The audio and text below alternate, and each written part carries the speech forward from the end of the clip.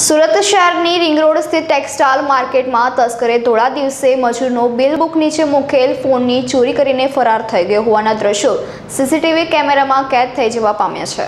દિવાળીના પર્વને હવે ગણતરીના જ દિવસો બાકી રહ્યા છે, ત્યારે તસ્કરો પણ હવે સક્રિય બન્યા હોય તેમ લાગી રહ્યું છે। ત્યારે સુરત શહેરના રિંગ રોડ સ્થિત ટેક્સટાઇલ માર્કેટમાં પણ ચોરીનો બનાવ પ્રકાશમાં આવ્યો છે। સુરત લિંબાયત સ્થિત રુસ્તમ પાર્કમાં રહેતા શેખ નુરમુદ્દીન શેખ શરીફે સલાબતપુરા પોલીસ મથકમાં ચોરીની ફરિયાદ નોંધાવતા જણાવ્યું હતું કે તેઓ ટેક્સટાઇલ માર્કેટમાં પાર્સલ ટ્રાન્સપોર્ટનો વ્યવસાય કરે છે।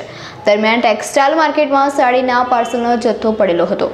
દરમિયાન નુરમુદ્દીન શેખ શરીફે બિલ બુક નીચે પોતાનો મોબાઈલ રાખ્યો હતો, જે મોબાઈલ અજાણ્યો તસ્કરની નજર પડતા જ તેણે ધીમેથી કોઈની નજર ન પડે તેવી રીતે મોબાઈલ લઈને ત્યાંથી સરળતાથી નાસી છૂટ્યો હતો।